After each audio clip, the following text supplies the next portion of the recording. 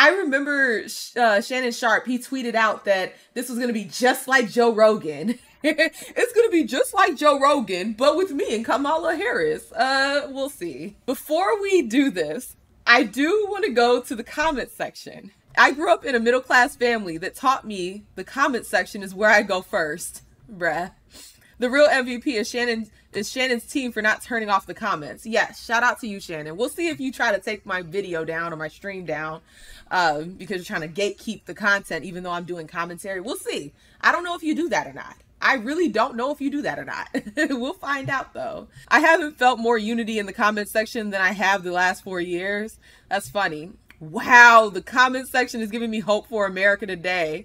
That's hilarious. I think more people showed up for the comment section than the actual interview. I'm not gonna lie, when I saw this video go up, I clicked it, paused, and went straight to the comments to see what people were saying. I'm not even gonna hold you. I literally clicked pause and went straight to the comment section, and this is exactly what I saw. Everyone commenting on how they went to the comment section. The comment section did not disappoint. I knew we had it in us. So funny. This person said, Shannon, congratulations for breaking a record for the most non-watch straight to the comments video. The irony of all of us running to the comments section only to find comments about running to the comments. When I saw the Joe Rogan podcast, I went to the comments as well, right? And it was just a lot of people saying from where they were from. You know, they were just like, oh, I'm from so-and-so and I'm watching this. Oh, I'm from so-and-so and I'm watching this. So that was pretty interesting. But nothing like, hey, I paused the video and just went to the comments to see what y'all was saying. I wonder how much of this 64,454 comments, how many of them are about going to the comments? I would love to see the stats on that. That is just, whew, that's brutal. That is absolutely brutal. But let's go ahead and get into the video. Let's see if she can redeem herself. Let's see if this actually was like the Joe Rogan podcast. And I kind of want to keep a tally of how many times she says her little catchphrases. You know, turn the page, grew up middle class, what's another one? Unburdened by what is or what was. For her sake, hopefully she can redeem herself, all right? Hopefully she can show us that she's human and not just a robot repeating the same things over and over and over again, and not just a robot that is focused so heavily on telling us how bad Trump is without actually telling us how good she is. So we'll see. We'll see. I'm skeptical, but we will see. Hello, welcome to another episode of Club Shay Shay. This episode is brought to you by... Let me get past that.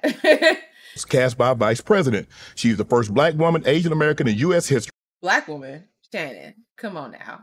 Come on now. Black where? That is a red dot Indian woman. And there's nothing wrong with her being Indian. Like, there really isn't anything wrong with her being Indian. I literally was just at an Indian restaurant last night. Like, there's literally nothing wrong with her being a Hindu Indian woman. To win the presidential nomination of a major party.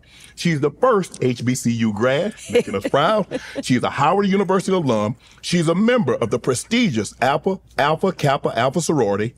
Here she is in person, Madam VP, Kamala Harris. Madam VP, how you doing? Before we get into like the actual meat and potatoes of the video, why his pants so damn tight? It's making me uncomfortable because I feel like they're gonna just rip open. Why are his pants painted onto his legs? I don't understand this style. Like, what is this fashion statement? Her pants fit better than his. That is just, it makes me so uncomfortable to see men in pants that damn tight.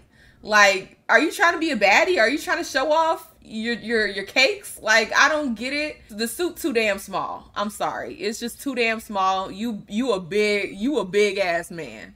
Let's be serious. I'm gonna need you to buy a suit that fits.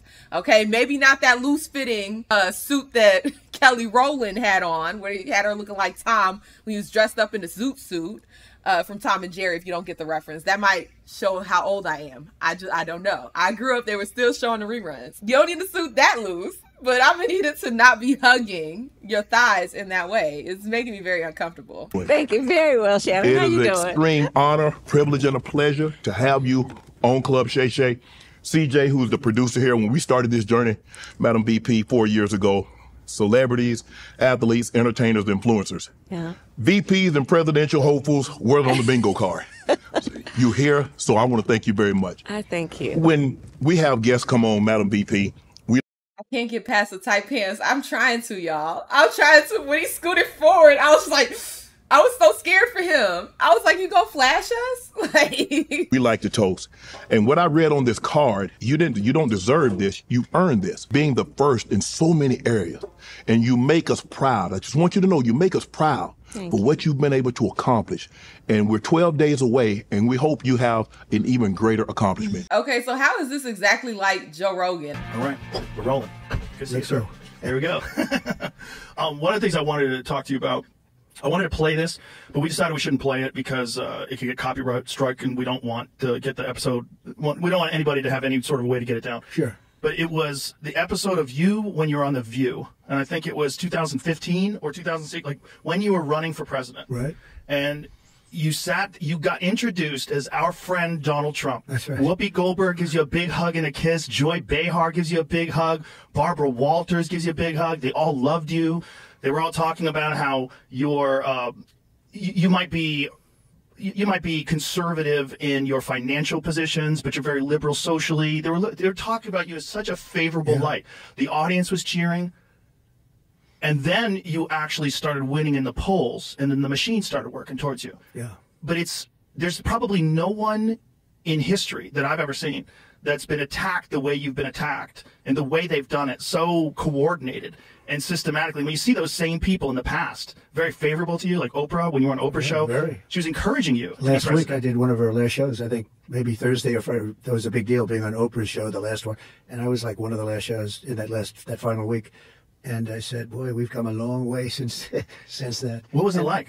Now, I'm not going to act like Joe Rogan asked this like hard hitting question right from the beginning. I'm not going to pretend like that's what happened, but there's a very clear difference between opening up with some context about, you know, people liking you and how everyone kind of turned against you versus starting off with, oh, I'm so proud. We so proud of you.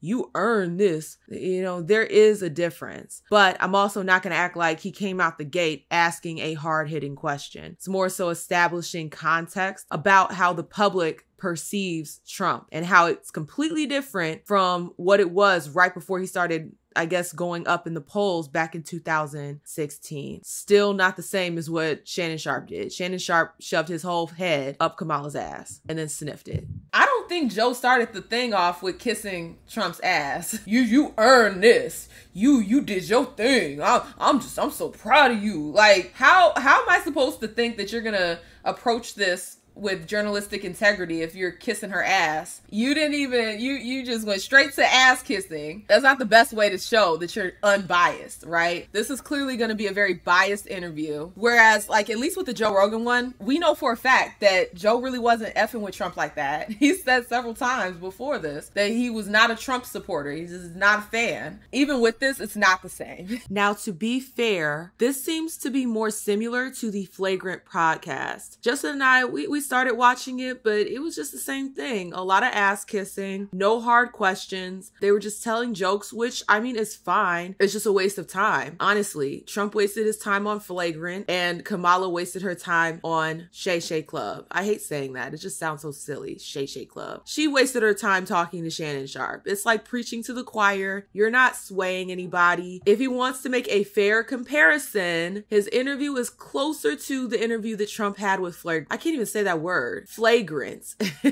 He's clearly either unaware of her record or being disingenuous about her, because I'm pretty sure if you know anything about Cherie Peoples, okay, I bring this up all the time because, look, I don't care about a celebrity endorsement. What I do care about are the people you've affected. And Kamala Harris directly affected Cherie Peoples. She's a regular schmegular mother, single mother, has a daughter who was chronically ill, and Kamala targeted her. Kamala in her office targeted her for truancy because her child was literally in the hospital because she's chronically ill. What do you expect her to do? Send her child who's, like, you know, sick? I don't know know exactly what symptoms you have when you have sickle cell, but seriously, symptoms that are strong enough where you have to go to the emergency room. You expect her to just send her child to school, even though her child clearly needs medical attention? Guess what? That's called medical abuse. And she would have gotten in trouble for that too. I would much rather her take her daughter to the hospital when she needs to go to the hospital instead of trying to get her into school. Like, it just doesn't make sense. And Kamala in her office attacked this woman for 2 years, during which she lost her job, lost her home, her daughter had a stroke. It's just, the whole story is sad. So is this what you're proud of, Shannon? This is the record you're proud of? Her withholding evidence so that black men could be convicted of crimes that they have evidence to prove that they didn't do? Withholding that evidence. We're proud of that. Either you're ignorant to these things, or you know these things and you're just being disingenuous and ass kissing because you're just happy that she's there. So here's to continued success in everything you've done and everything that you will do. Oh, bless you, and thank you. And to you, Shannon, to you for all the success and the voice you give to so many issues. Thank you for that. Thank you very And much. cheers. I will say this though. I like her shoes. Those little booties is cute. Okay, hey, I like to call spade a spade. Them shoes is cute. Cheers to you. Cheers. And What was I'm that? not going to actually drink this because I might fall asleep. And I need to do this I don't want you to with fall Barack asleep. Obama this afternoon. We don't want you to fall. You telling me you gonna fall asleep off of this little bit of liquor is gonna put you to sleep? But you went on, what was it, Stephen Colbert or what are these little white dudes? And you drank beer with him, but you won't take this tiny sip. Like, you couldn't even pretend to just and put it down. You want to lie to us and tell us it's gonna put you to sleep? The only way that's gonna put you to sleep is if you already liquored up, and that is just like right at the tipping point of as much as you could take. Let's be serious. So you'll drink with the white people, but you won't drink with this black man. Got it. So here we are. Cheers to everybody. So before we get into the things that you want to do once you become president of the United States, I want to go back. When you found out when President Biden called you and said that he was no longer going to seek re-election, and you got that call, do you remember where you were and what you thought when you heard him say these words to you? I do. So I was home. It was a Sunday afternoon. And my niece, her husband, and their 2 young daughters were visiting and staying with us. And I promised the kids I'd have pancakes and bacon and everything. Okay. What? Why are we talking about pancakes and bacon? Sis, how'd you feel? Tell me what you feel. And Joe did ask a slightly similar question when he asked Trump what it felt like when he first, got to the White House as president. He ain't bringing up no damn pancakes. What was it like when you actually got in? Because nobody really can prepare you for that. When you're running for president, you don't really know what it's going to be like when you actually get into office. What did you think it was going to be like? In office or when I decided to run? So no, when you got in. When I was in. So when I was in and won and was in the White House, essentially. Yes. Well, first of all, it was very surreal. It's very interesting. When I got shot, it wasn't surreal. That should have been surreal. When I was laying on the ground, I knew exactly what was going on. I knew exactly where I was hit. They were saying you were hit all over the place because there was so much blood from the ear. You would know that better than anyone. When they get the ear torn up, ears bleed a lot. Yeah. Bleed. Anyway, so and I was thinking at the end of the day, when that happened, I really knew where I was. I knew exactly what happened. I said I wasn't hit anywhere else. With the presidency, it was a very surreal experience. And then after that, I had a puzzle for the kids, and we were sitting down to do the puzzle. Okay. And the phone rang, and it was President Biden. And so that's when he told me. And it was obviously life-changing in so many ways. But, I have to tell you, Shannon, I at that moment, I knew what it would mean, but not in the detail of it, but I certainly understood the seriousness and the gravity of the moment. And actually, one of the first people I called was my pastor. Her pastor. This Hindu Indian woman called her pastor. Okay. I'm sorry, the cosplaying is just so ridiculous and blatant at this moment. You talking about you called your pastor. You're trying to do all this like dog whistling about blackness. Girl, stop. You don't got no damn pastor. What do they call the religious leaders in the Hindu religion? Sis, just say you called your guru. Okay, stop playing with us. You know good and damn well you don't have no pastor. You ain't never had no pastor. You have gurus. And there's nothing wrong with that. But why the pandering?